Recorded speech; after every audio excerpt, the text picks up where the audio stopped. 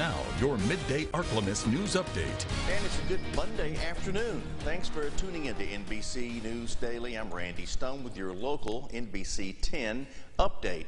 Well, polls closed over the weekend for the general election in Louisiana. And as your local election headquarters, we have a look at those results. Well, first of all, the constitutional amendment that would prohibit non-citizens to register or vote in Louisiana passes with roughly about 73% of the residents voting yes. The second amendment to the state constitution, which would make appointments to the state civil service commission need Senate confirmation, is going to pass with 71% of the votes as well. Rounding off those amendments, Louisiana passed the amendment to make members of the State Police Commission subject to confirmation by the Louisiana Senate. Again, around 71% of the vote on that. We also want to look at some mayoral elections in northeast Louisiana. In Delhi, incumbent Jesse Washington defends his seat as he wins the mayor's race by 186 votes. The people of Sterlington have spoken and have elected Matt Talbert as their new mayor. Talbert wins with 52% of the vote. But for more election results, head to our website, myarklamiss.com, for details.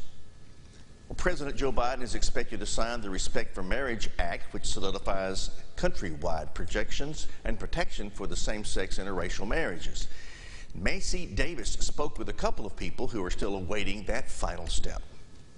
We're just filled with a lot of relief and gratitude, honestly. Sadie Reagan married her wife last Sunday. We actually met for the first time on December 4th, 2021, and had our wedding an exact year later. Just days before the Respect for Marriage Act passed Congress. This marriage equality bill was going to be monumental no matter what.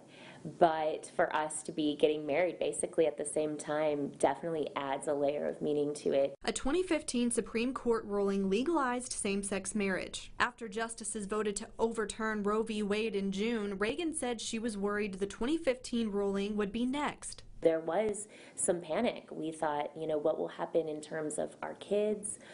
What will happen in terms of our finances. Jordan Rood is the president of the River Valley Equality Center. He says while the bill's passing is historic and groundbreaking, it doesn't cover everything. States are forced to recognize marriages that have happened in other states, but it does take away that, issue where Obergefell allows, it allows marriages to happen in all states. Rood doesn't expect the 2015 ruling to ever be overturned, but he says the need for this legislation raises questions within the LGBTQ+ community. If something like Obergefell can be overturned, what else might happen in the future? It feels for, I think, a lot of people like there's been kind of a step backward in terms of the social atmosphere toward LGBTQ people. After a week of unforgettable moments, Reagan is happy and hopeful, looking to the future. It makes us remember a time when this wasn't possible, and now we don't have to worry about a time where it won't be again.